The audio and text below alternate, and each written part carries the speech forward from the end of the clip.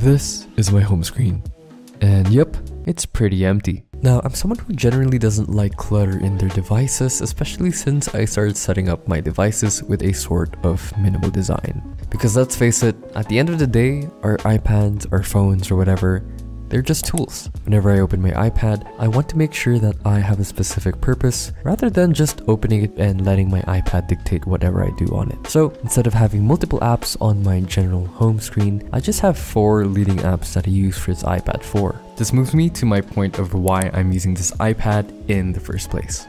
And I just mainly use it for school. I do use it for work here and there and for some creative endeavors, but it's not something that I very use often in my daily life. Like literally my app library is empty. It just has a couple of essential apps, and I'm not someone who needs a lot of apps just to go through my life. Like I said, I just treat my iPad like a tool. Now, that being said, I couldn't help myself but make it look pretty at least. Now, as you guys know, I have a thing for the dark minimal aesthetic. Pretty much everything that I have, from devices to clothes or bags, it's literally all black. Now, while I am trying to graduate from this color scheme, still when it comes to my devices, I generally want them monochrome as I find it very nice and very clean. Even most of my wallpapers are monochrome and minimal. But before we move on to my lock screen, let's talk about my current iPad setup. So currently I'm rocking the iPad Air 5, and I think I mentioned this a lot in my videos, but I got this way back in Thailand a couple of years ago, and it's been holding quite well until now. Although I'm a very light user, I'm not someone who uses the tablet all the time, so maybe it plays a factor to why it lasts long until now. But so far it hasn't had any problems, and I had a pleasant experience with it. A lot of people ask what pen I'm using, and it's a pen from Doc. Or it's a fake pen rather. I didn't bother buying the real Apple Pen or the Apple Pen Pro because it was just so freaking expensive and I didn't really need the fancy features. Now, another bonus about this off-brand Apple Pen is it's black, so it matches my aesthetic. Now, the thing is, I'm not a big time artist. I'm just a normal student and a content creator, so I don't really draw or make illustrations, but I do make simple drawings and prototypes from time to time, and sometimes I do take notes on GoodNotes or I make drawings on Figma. But other than that,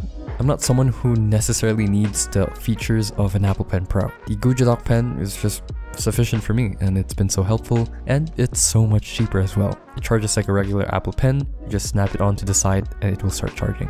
Alright, moving on to the lock screen now. I know you guys are expecting me to include X widget or Y widget, but no.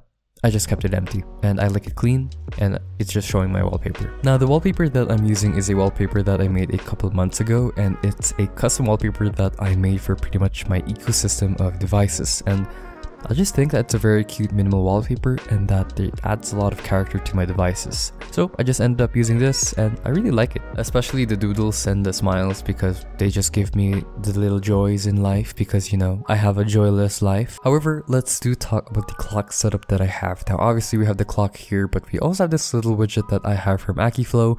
You can just use your Google Calendar as well for this. It can show me your main schedule that's happening during the time. I just find it a very useful widget and I recommend everyone to use that. And yeah, I guess I'm kind of someone who needs to know what exactly is happening at the current time, so that's why I recommend that simple Google Calendar widget or any calendar widget. Alright, enough blabbering, let's move on to my home screen. Yes, you're looking at it correctly.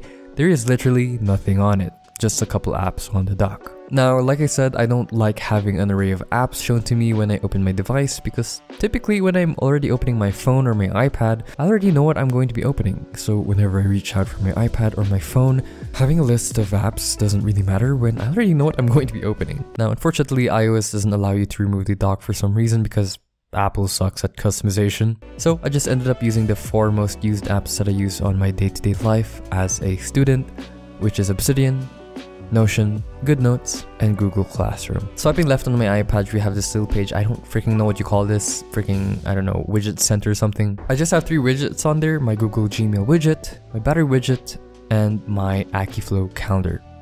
Like I said, I'm not someone who likes clutter, and typically widgets are just there to show information, so I just keep what's useful to me. That's why I have these 3. I said in such a Filipino accent. Then swiping down on the control center, I reduced it so that it just had the essentials. So we have my connections, Wi-Fi, brightness, volume, orientation, airdrop, and finally focus mode.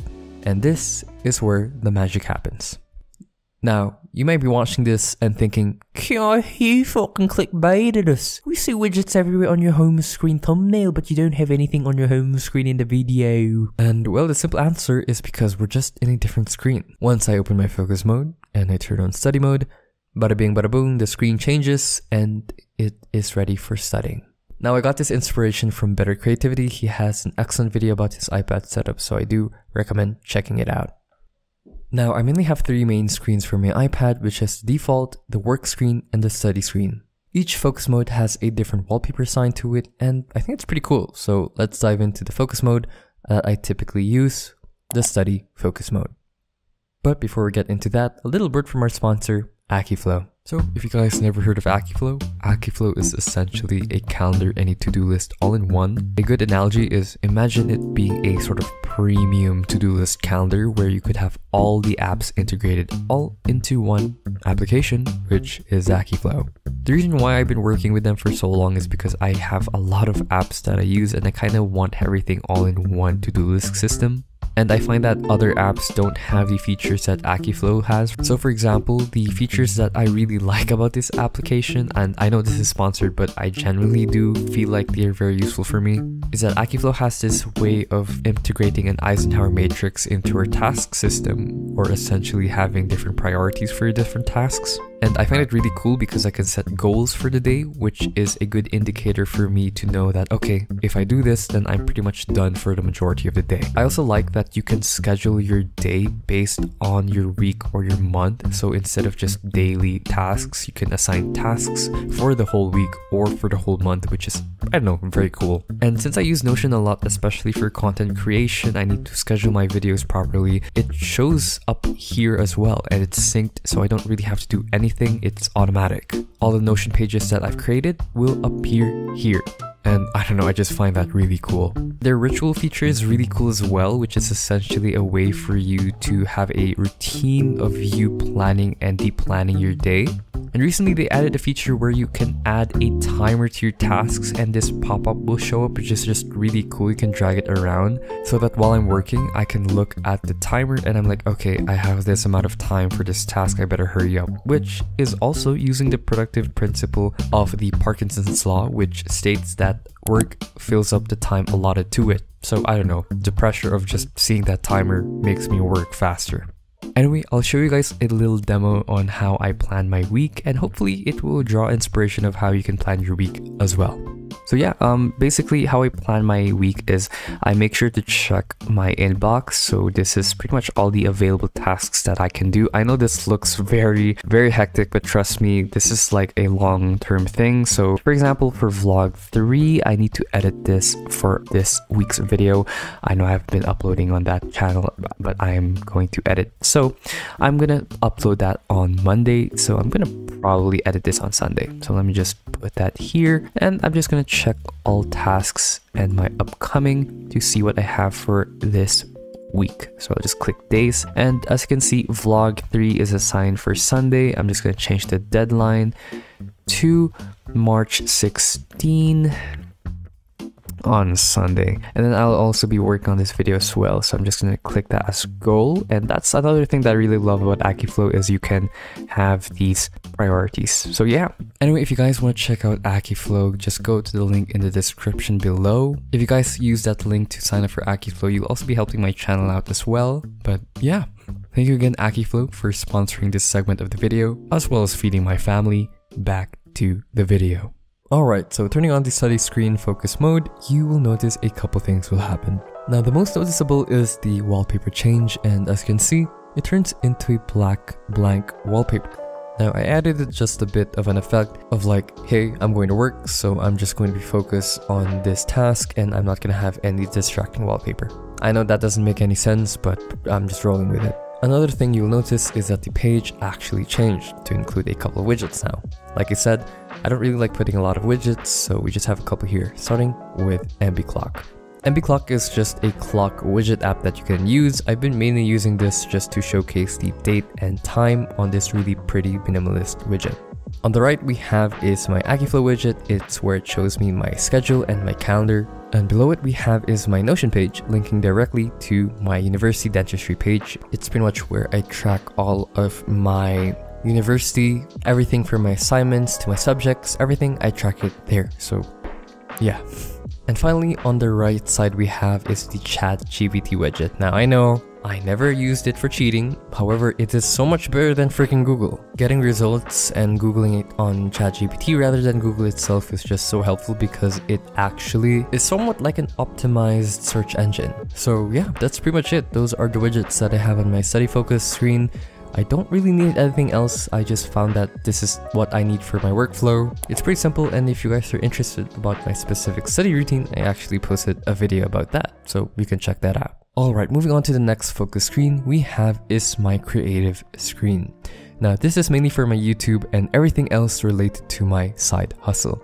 I do pretty much everything here, so we have a couple of widgets and a couple of apps, so let's just breeze them through. On the top left we have is my email widget that I have from Gmail. Now I do have to answer emails from time to time, so I do have this on my screen. It's very useful to keep me up to date with my email. Next we have our two shortcuts for my Notion. The first page is Kodo, which is something that I'm gonna be keeping a secret for now. It is a sort of project that I'm working on, so stay tuned for that. But the next Notion page is my Notebook Notion page. This is where I manage most of my videos, my scheduling, my sponsorships and everything. Scripts, emails, files, everything on that page, so I have that direct shortcut. Beside it again we have is my akiflow.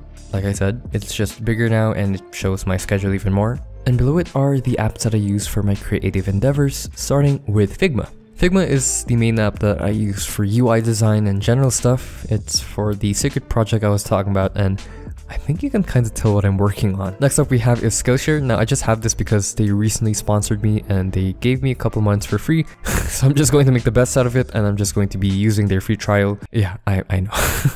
However, it's very useful when learning something new. It's just an easy app that I can use for online classes. The next app we have is Lightroom. This is the main photo editing app that I use and I just like it. And the good thing about it is that editing my photos is synced with my phone and my iPad, so I don't really have to transfer any files, I just have to open Lightroom itself. And the good thing is that the screen is so much bigger, so it's much better editing on my iPad. And finally, we have YouTube Studio. It's the app that I use when you're a YouTuber, and it's just mainly to manage my YouTube channel. So stuff like analytics, comments, everything, it's pretty much all there. And yeah, that's pretty much for my work screen. I don't really have anything else. It's just a simple layout of apps and widgets. But yeah, that's pretty much it. I know this is a very, very limited and bare bone tour of my iPad, but I think that's what makes it so powerful, is because I don't just use it for anything else. I have purposes that I have, and I just have apps just for those purposes, no unnecessary applications, and it's just a perfect tool. But anyway, I hope you guys enjoyed today's iPad tour, and it's April already, so I hope you're having a wonderful month. Don't forget to drink your water, and I'll see you in the next video. Bye!